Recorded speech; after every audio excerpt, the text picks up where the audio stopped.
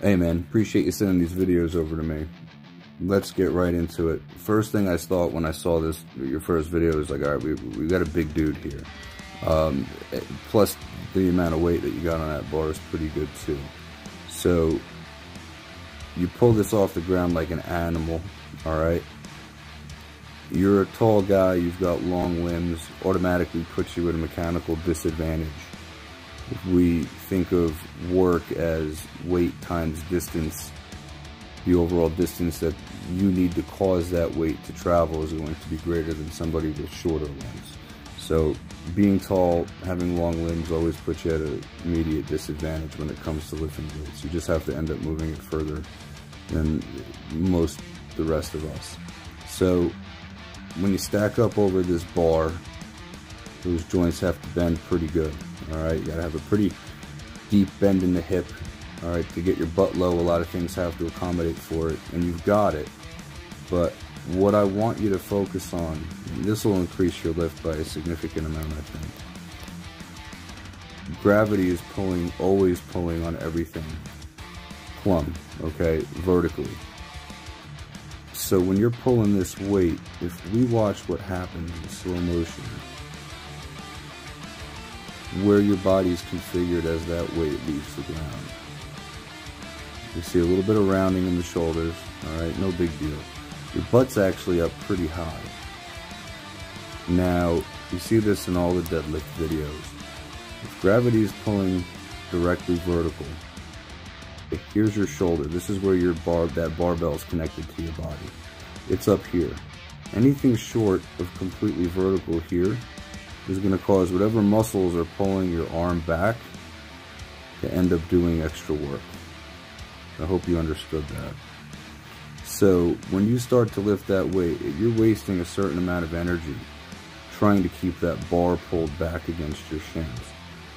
Naturally, if your butt were a little bit deeper and a little bit farther back, your shoulders would be here, which would be directly over the bar.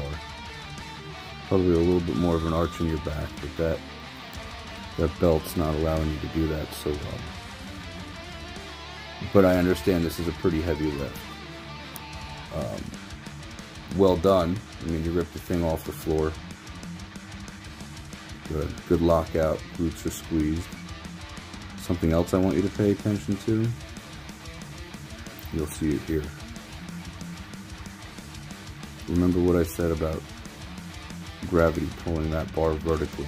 Right now your weight is on the balls of your feet. Okay, once you put your hips back, that weight's going to go a little bit more to your heels. But the moment you cause tension to lift that off the ground, right there, the first thing you saw move there, it was your hips. Look how high your hips go. All of that effort of your hips going up should have been transferred to some degree to that bar, but instead, here you're folded over the bar, you're unfolding over the bar, and all of this has to be pulled from your back. Again, bar wants to go vertically, or rather gravity wants to pull straight down on that bar. Shoulders are up here, so again, putting a lot of energy here where it doesn't need to be, and because you're leaning so far forward, that belt is really just doing the work for you and keeping your back from exploding. The other interesting thing I want to mention here is if you look where your weight is and you lift that bar, heels come up off of the ground, which means your weight is way far forward. You lock it out perfect, drop it, whatever, to 1 PA, 1 rep max. You'll see the same theme here. Now, I'm not saying your deadlift is bad by any measure. What I'm saying is you've got a great deadlift, but you could maximize whatever, the advantages that you have of more muscle on a larger frame by improving the efficiency of your mechanics. Let's see what happens here. Let's see how high your hips go before that bar starts to move.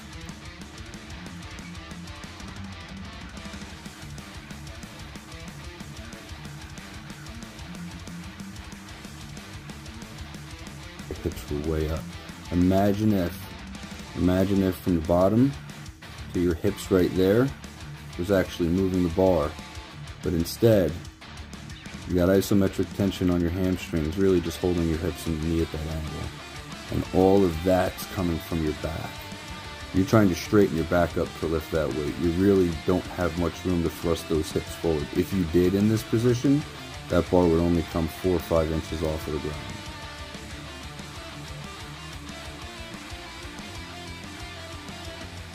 And what that means as far as the setup goes is you're set up good, decent, good enough. Now, if it were the forceful thrust of your hips forward that was going to lift that bar,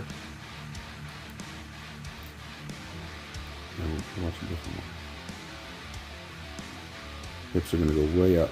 That's how I know you start the rep. Perfect. Look where you are. Look where you are. Perfect. Okay, knees are a little far forward. You see again, this is that video where your heels come up off of the ground.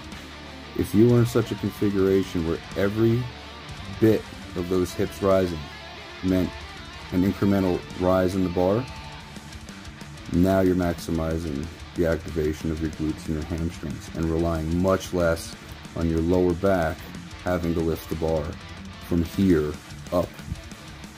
Extending at the hip here isn't really going to do very much. You're looking at lumbar extension needs to happen. Alright, that's all what your belt is holding in. So you're going to want to set up. I mean, you're good here. But what you want to train in this position is activating your glutes before activating anything else. There's a way we can do that. There's just a time that's going on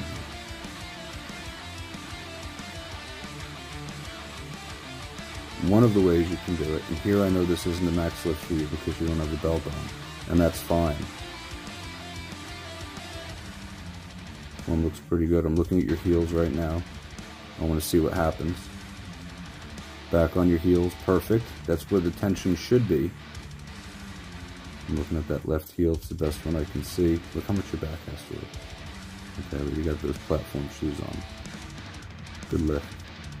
What I would recommend on any of your sub-max deadlifts, when you're not wearing the belt, focusing on a slow and controlled descent in perfect form, you're actually going to capitalize on more of the strength gains that are available rep for rep if you accentuate the negative, particularly in the deadlift, because that's your opportunity to practice and execute proper form as best as you can. That's training the brain. And that's all this is. I mean, as far as the changes that you've got to make in order to maximize your deadlift, I mean, they're small, but they're significant. And this thing, I'm glad you put this one in by accident, actually. Shit can this exercise. You don't need to fucking do this exercise. I'll tell you why, since we're here. Remember what we said about gravity pulling vertically? Alright, on the cable machine, we've got the benefit of changing the direction that gravity is pulling you, right? So right now that cable is pulling from this direction, alright? Which means that everything, in a very short explanation, everything here, okay, that's pulling against that weight needs to work, and we could change that. For example, if that cable was up here pulling back, alright, everything down here resisting it, alright, posterior chain is going to be where the emphasis is. So you going up and down because it's a shrug, alright, gravity's not there, gravity's here. So if you're going to maximize this exercise, you want to emphasize these muscles. Pull those shoulders up and back. Alright, head should probably be straight. Chin holding an apple underneath. Neutral cervical spine. But frankly, I'd shit can this exercise completely. And if you're doing it because it's an accessory for your deadlifts, this isn't going to be a weak link for your deadlifts. A weak link for your deadlifts are going to be your grip strength failing or your lower back failing, which is why you wear the belt. So a much more effective accessory exercise would be something more along the lines of grip strength and lower back. So I hope that's helpful, man. Let me know if you have any questions. I know that was a pretty lengthy and thorough explanation. You probably got a few things you'd like to clarify, so just let me know. I'm happy to help, man.